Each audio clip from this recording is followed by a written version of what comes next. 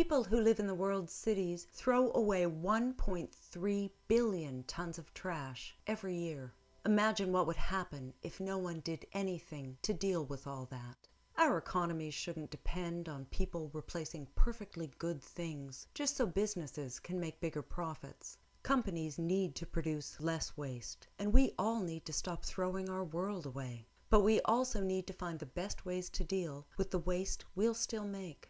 At least 15 million people worldwide earn a living by gathering what others have tossed out. These waste pickers separate out what can be recycled, reused, or made into something new. They create positive change, especially in developing cities with weak waste management systems. According to UN Habitat, in 2007, Cairo had a recycling rate of 66% thanks to informal waste workers. Some richer cities with sophisticated, expensive systems, cities like Rotterdam in the Netherlands, recycle less than half that. Plus, Cairo's waste pickers save the city a whopping 14.5 million euros in waste management costs. Waste pickers should be celebrated as heroes. Instead, they're looked down on, harassed, sometimes arrested, or even killed. They get treated like trash for working to solve our waste problems. Waste pickers work hard to create informal recycling systems, only to lose their income when private waste companies are given contracts that include recycling. When that happened in Cairo, recycling rates actually went down 20%. The city and the environment suffered, while waste pickers struggled to feed their families. But some cities are realizing that the best solution is to work with informal waste pickers. Often it's waste pickers who lead this change. They organize, then demand the municipality recognize the role they already play and formally include them. One great example comes from Pune, India, where waste pickers formed a strong, democratic union made up mainly of women. Research done by the union and other experts showed waste pickers were saving Pune a lot of money, but they weren't recognized or paid. In fact, if a waste picker injured herself, she couldn't even afford to see a doctor.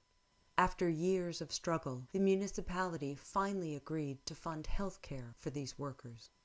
Then, in 2000, the government required municipalities to start collecting waste directly from households. The union, afraid waste pickers would lose their work, ran a successful pilot program collecting from 40,000 homes. Then they convinced Pune's decision-makers to contract a cooperative of waste pickers and other urban poor to provide the service. Households pay a user fee directly to door-to-door collectors. This builds relations and allows both waste pickers and residents to be more involved in making decisions about how waste is managed.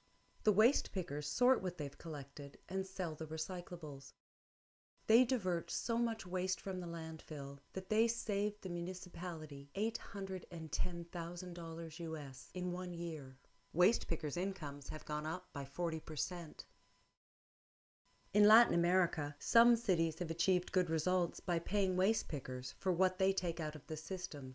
In Diadema, Brazil, the municipality pays waste picker cooperatives for every kilogram of recyclables they keep out of the landfill.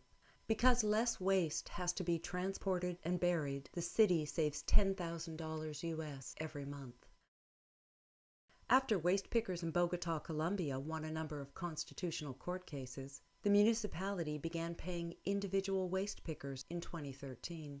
Waste pickers' incomes have doubled, and because the city ended some costly contracts with private waste collection companies, the new system actually reduced the city's waste budget by 11%.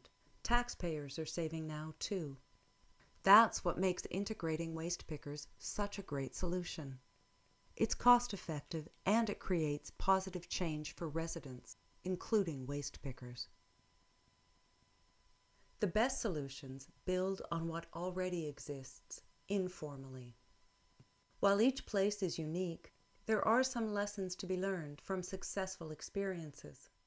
Waste pickers need democratic organizations to organize and represent them, and these organizations must have a seat at the decision-making table.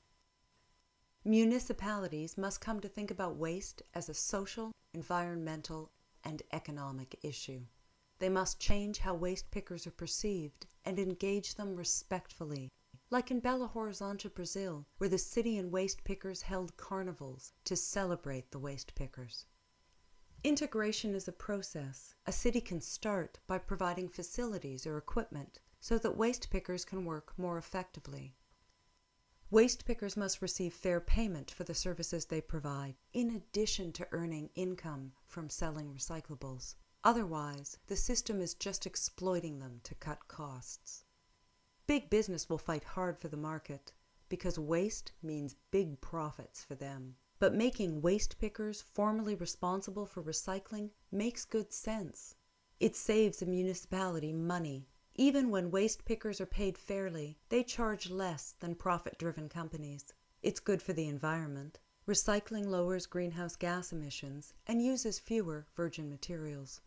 It reduces poverty by providing better, more stable livelihoods, and it promotes social justice by rewarding the efforts of hardworking people and involving them in decisions that affect them.